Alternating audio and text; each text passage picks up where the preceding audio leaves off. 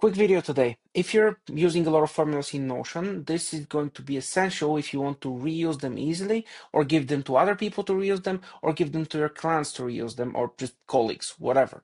The point is, whenever you have formulas, it's typically kind of difficult for them to be edited by anyone who is less technical and less aware of how Notion works, which makes the sharing process kind of difficult. This video will solve that, hopefully for good, forever. It's kind of easy as well. If you don't know who I am, I don't edit those videos, not for now, but my name is Jordan Parker, and that's why you see all the awkward poses and, dashes in different directions in me speaking.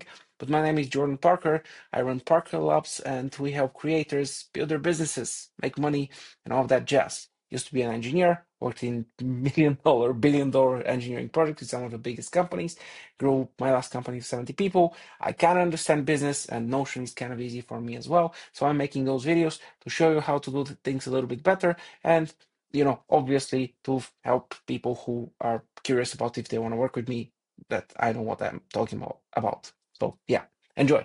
Anyway, so I was writing this property. The general idea, I was writing this formula, not property. Sorry. The general idea is kind of simple. I wanted to show relative dates. Relative dates are kind of handy because they are just easier to understand compared to normal dates. So I'm building this task tracker and all of that jazz. So I generated the majority of the code with Claude. This is very, very easy. Claude is better than this, than ChatGPT from my testing at least. And what you do is you basically tell it what you want. This was the second iteration, so I asked it to improve a couple of things. But basically, you tell Claude what you want, and you give it a bunch of documentation from Notion's website. So what I did is, as I go to Notion's website, save the whole thing, the PDF, uploaded that to Claude, and now it understands Notion formulas. It's reasonably good. It's not perfect. You have to tweak stuff, but it's fine. So it manages to save you a lot of time, and especially when it comes to formatting those things, it's great. So it gave me this formula, but this formula is not perfect. Now, it has several, minor issues. By the way, this is Visual Studio Code, very, very handy in case you have a bunch of things that you want to edit all at once. I'll show you an example with this prefix here because it's repeated, I believe, in many places. And in the Claude version, it's not even repeated everywhere. So if you look at this, you'll see that the prefix is here, and I manually added it in the other spots. So yeah, so this is actually even worse. But yeah, so basically, Visual Studio Code is very handy here because we can mass edit properties, which makes life significantly easier. So let's take this and fix a couple of things, and then we're going to add everything in a way that's very, very easy to edit, and I'll show you how to edit this from Notion itself. So first of all, this prefix here, this is the only thing that I actually want to change on this one. This prefix is repeated too many times, and this if is always going to be the output, so I can do this trick, which is called multi-select. I don't know, but if you press Command Shift and L in Visual Studio or Control Shift L in Visual Studio Code, like depending on the platform, you can mass select all of the instances of this. I'll just delete those because I don't want them everywhere, and I'll just add the prefix here.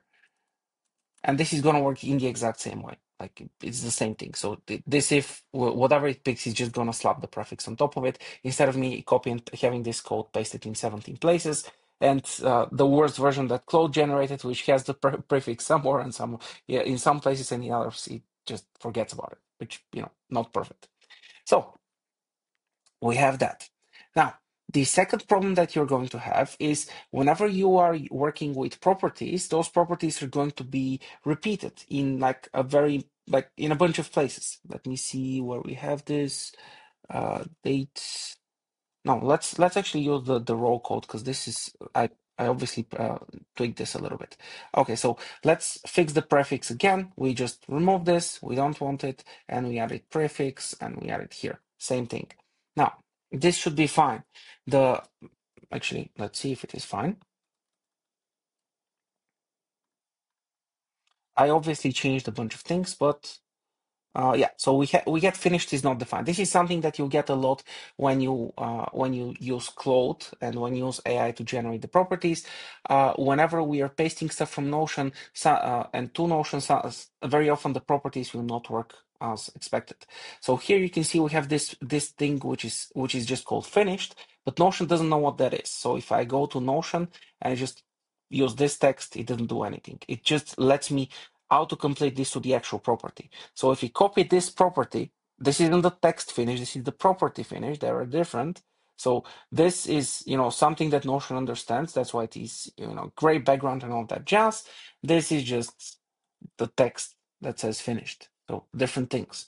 But if we copy this, we'll see it. I'll open a new window. You'll see that this says prop, and then we have circle brackets, normal brackets, and then in quote we have finished. So we want this syntax and not just saying finished.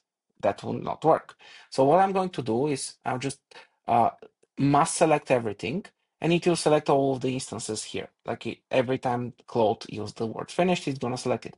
In this case, I have one extra. This is not something that I want to use, so let's write something different here for a second. Now I can must select, and instead of having this saying finished, I'll just write prop. I'll add brackets, and then inside I'll write finished. Now this should work now. I only need to fix this, and this is gonna say finished properly. If I go back here, I paste it, it works. Perfect. Now, there's some other stuff that's just kind of weird. First of all, this thing, it just calculates the base date and like, that's a very weird thing. Norton has a today function, which works just the same way, but it's simpler, easier to read and all that jazz.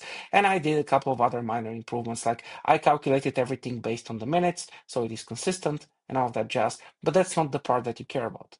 The part that you care about is this property finished, which is here you can see we're using this property in many, many places. So if I had this in Notion, like this same formula, if this was a different database, this was going to be an error. Every time, like every place this property was visible, it's not going to be found. So I'll actually emulate that. I'll show you what it looks like. If this wasn't called finished, if this was called date, and we paste this, you'll see that date is not defined. And now we have to find where date is, like where date is every single time, like a non-technical person doing that. Just imagine that. That would be very, very hard. They have to go to date and replace it with the correct date. And that's gonna take a while because it's very difficult. I have to figure out where it is. And it's kind of small and finicky and it's not fun. And you can see, like, I missed one and I can't even see it. It's very, very annoying. So what we do instead is, instead of having your property in 17 places, what you do is you add it as a variable. So variables, they just recently added them, very, very handy. So you do date, and then we do the prop finished. So we want to use the finished property, but we want to use it as an actual date. Now I did this a little bit too fast. What we have to do is we have to find this prop date and replace it with the variable that we're going to use, which is going to be date. And now I can return this, and this should be fine now. Perfect. So now this works normally, but you can notice that the only property we have referenced, the only property that we're using is here on the very top. So that means that if I want to change this to not use the finished date, but use only a different date, and in this database I have a bunch of them, so we can say the edited date, it is going to change and work immediately by changing one thing. So this is very easy to explain to other people. Go to this, click on the text, and then replace this with, fill the specific date that you have from this menu below, and they'll go in here, find the specific date, and it's done.